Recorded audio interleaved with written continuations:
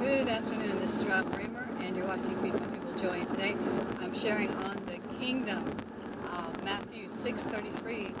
God just recently is really opening up my eyes to the things about the kingdom and wants me to share how to walk in that authority and the dominion of the kingdom. So in Matthew 6:33 it says, "But seek first the kingdom of God and His righteousness, and all these things shall be added to you." And that's what you eat and drink and how you live on this earth.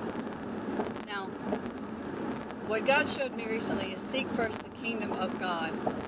Okay, I got it, but He showed me the kingdom of God is God's authority, God's dominion, and God's rule over a certain territory on the earth. Well, if I'm sick, that territory is my body. So, that territory is my body. So, I am to seek God's authority, rule, and dominion over my body. And before I go seek doctors, seek anything else, take authority, take dominion. The word says that by the stripes of Jesus I have been healed. So I need to apply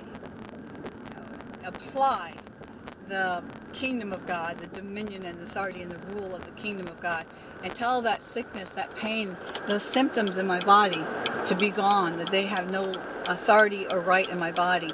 And that's seeking first the kingdom. That's God's way of doing it, is having authority and dominion.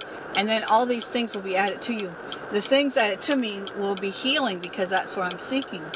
And His righteousness says, seek first the kingdom of God and His righteousness. Well, His righteousness is knowing that I'm in right standing with Him, not by my behavior or my obedience or anything else, but through the blood of Jesus I'm in right standing with God.